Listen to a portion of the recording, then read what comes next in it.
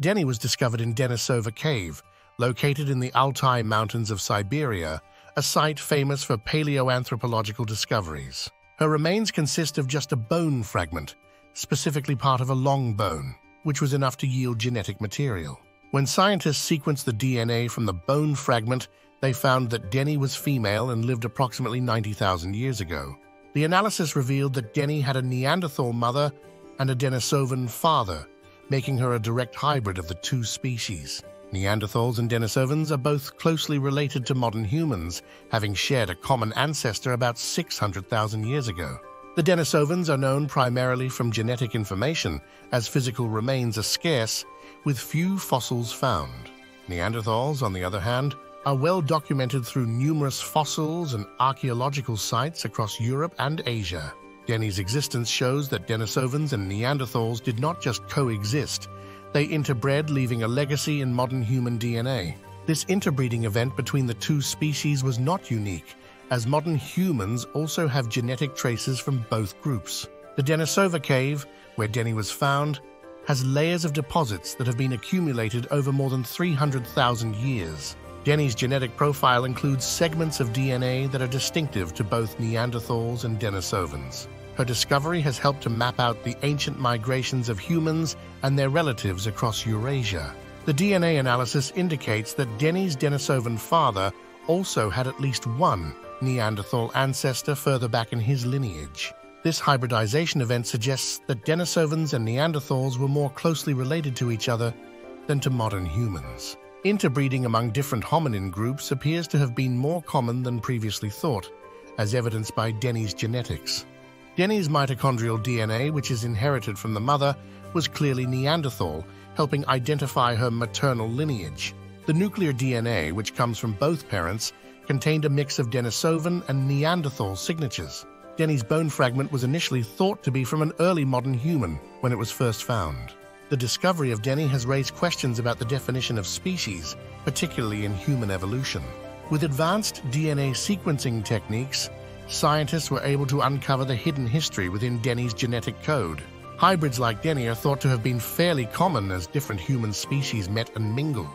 The genetic markers of Denisovans and Neanderthals are still found in some modern human populations, particularly in Asia and Oceania. Denny's Neanderthal mother and Denisovan father likely belonged to small roaming bands of hunter-gatherers. The environment where Denny's ancestors lived was harsh and varied, likely influencing their migration and interaction patterns. Despite the fragmentary nature of her remains, Denny's discovery has changed the narrative of human ancestry. Researchers used a technique called collagen peptide mass fingerprinting to ensure the bone was hominin and not from a cave bear or other animal. Denny's interbreeding evidence has implications for understanding the spread of genes related to the immune system. The genetic adaptations from interbreeding likely helped early humans survive as they migrated out of Africa into Eurasia.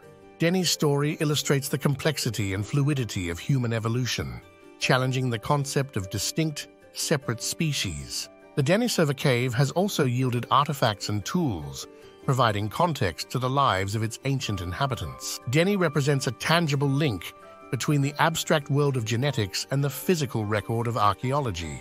Her DNA contains small segments that are not found in any living human populations, suggesting a rich diversity in the past. The study of Denny's DNA is part of a growing field of paleogenetics, which uses ancient genetic material to study the past.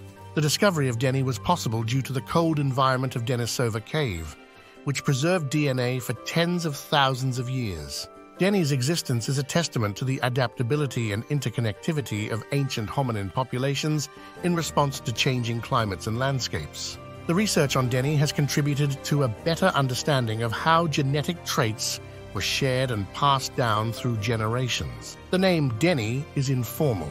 The specimen is scientifically known as Denisova 11, denoting its place in the sequence of discoveries. Scientists hope to find more remains like Denny's to further explore the genetic diversity of ancient hominins.